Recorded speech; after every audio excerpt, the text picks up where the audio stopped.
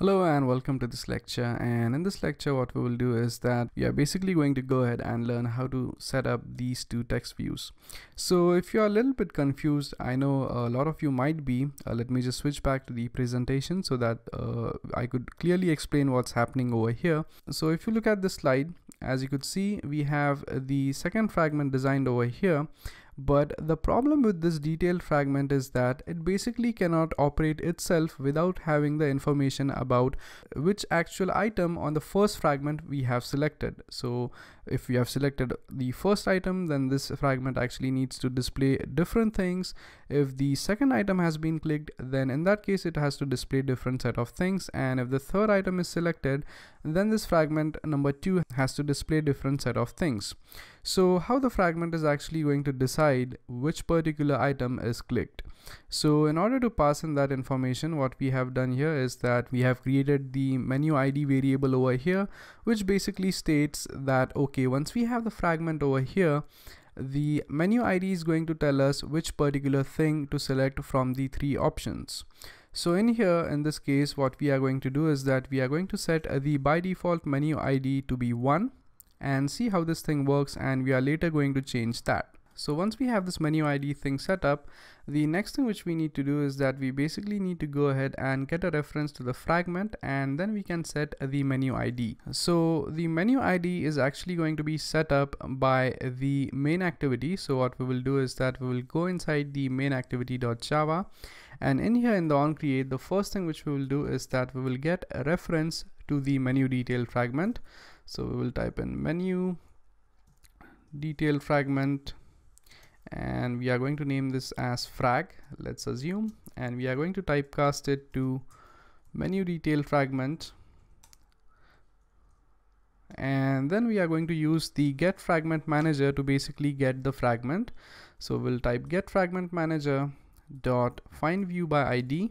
That is going to basically find a fragment by using its ID. So r.id dot, and we are basically referring to this particular fragment, and right now it does not have any ID. So let me just go ahead and give it an ID real quick. So this is going to be @ plus ID, and let's say this is called as detail underscore frag, not grag, that should be frag. Okay, so once we have this ID, you could reference to this fragment by specifying the ID as detail frag. Okay, so once we have a reference to this fragment, the next thing which we do is that we type frag.set menu ID, and we set the ID to be equal to 1. So at the moment what we are saying is that we are setting the ID to be 1. We have not selected any ID yet, so by default this is going to be 1.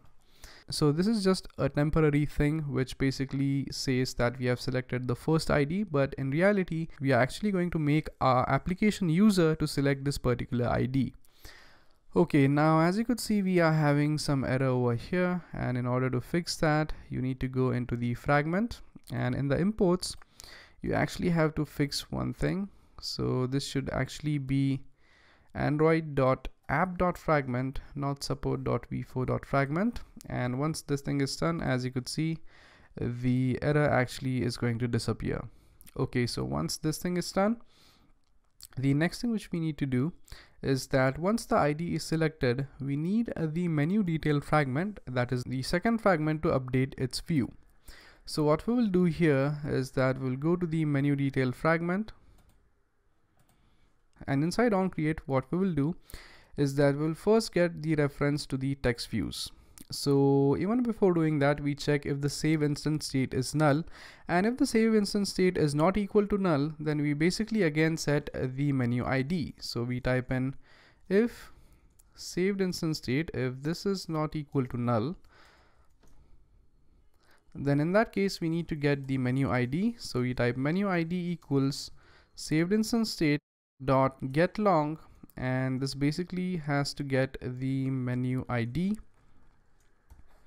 And I guess I missed one L over here. Okay, so once this thing is done, we are pretty much good to go. And now what we need to do is that we need to create an onStart method here, which is basically going to set up the text views which we have in the fragment.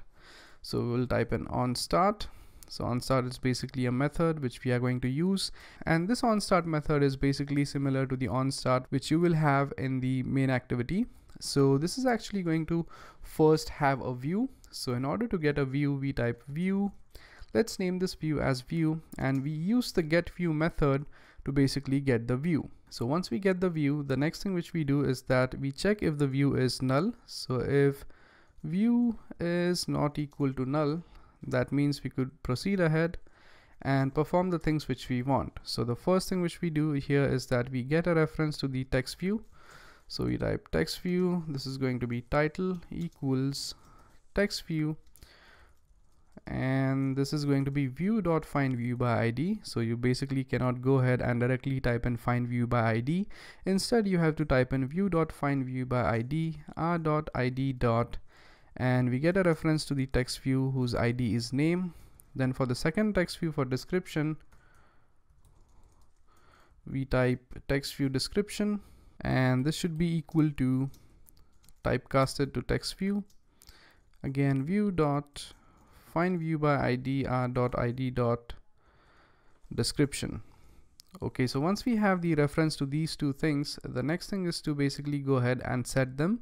So even before setting those things, what we will do is that we will have a reference to the menu. So menu equals menu.menus. So we basically get the exact item according to its ID. So we'll typecast this ID to int, and we will pass in the menu ID over here.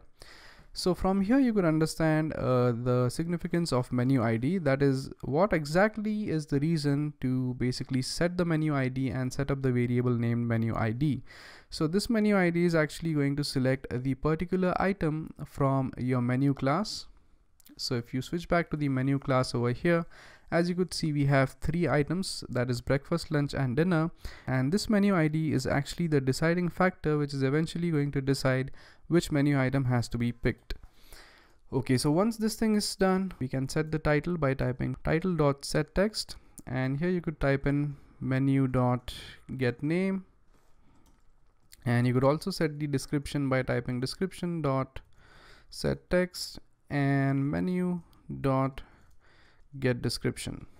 Okay, so once this thing is done, we are pretty much good to go. So now let's basically go ahead, save the code, and let's basically try to run this application and see how this thing actually works. So I'm going to save the code and run this application on my device. So as you could see, the application is up and running on my device, and we only have the lunch items in our list, which is basically says lunch has 3 whole eggs and a broccoli.